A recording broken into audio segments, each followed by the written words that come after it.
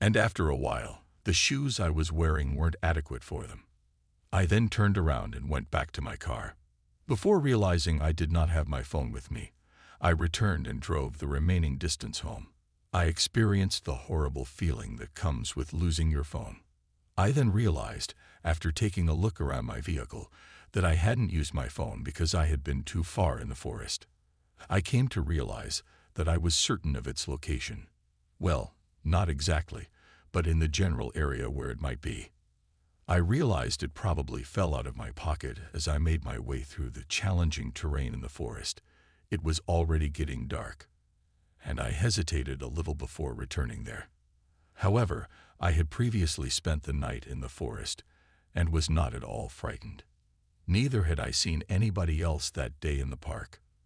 Therefore, I didn't worry too much that someone would steal my phone or something similar. Like many people, I do everything on my mobile.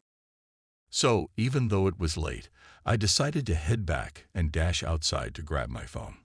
I had a lot of faith that I would seek it. As soon as I arrived, I restarted down the path. I cannot help but feel a little uneasy about going into the forest by myself at night. I continued on the path until I reached the spot where I had earlier left it. I've always had a great sense of direction and landmarks, so I was able to recognize the location. Then I continued on the short, unmarked trail until I reached the section of uneven ground where I was hoping to find my phone. I walked into the area. About 50 feet away, I figured I heard the sound of a tree limb breaking.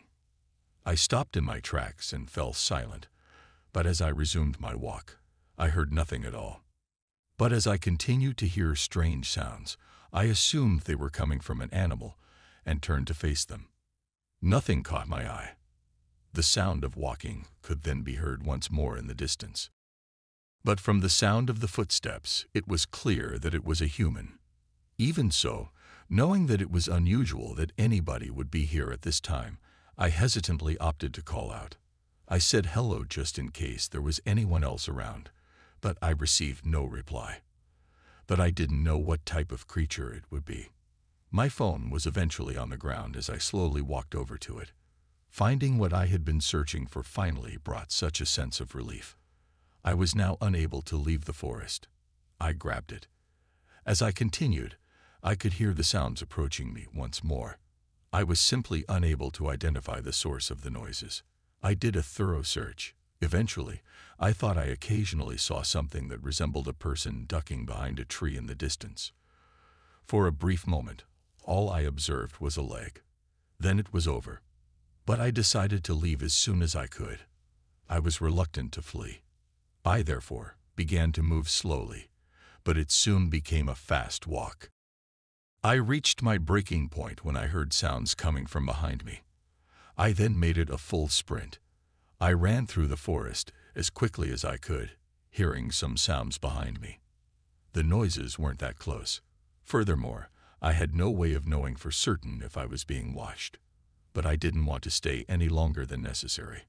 I was just glad to leave, and I had my phone with me.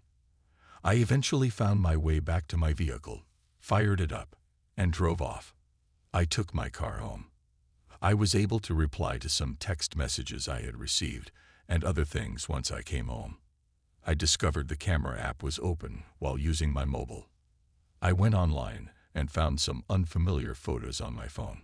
My mobile had taken many photographs during the time it had been lost in the forest. Another pair of blurry images, one of the ground and one of the sky, emerged. Then I noticed someone who looked like a guy, but it was very blurry. His face was so blurry that I could not make out any details or anything like that. But looking at those images ended up giving me the creeps. That forested area was truly isolated and situated in a remote area.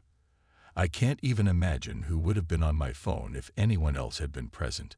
I'm fairly certain that the individual who took those pictures was with me when I was in the forest.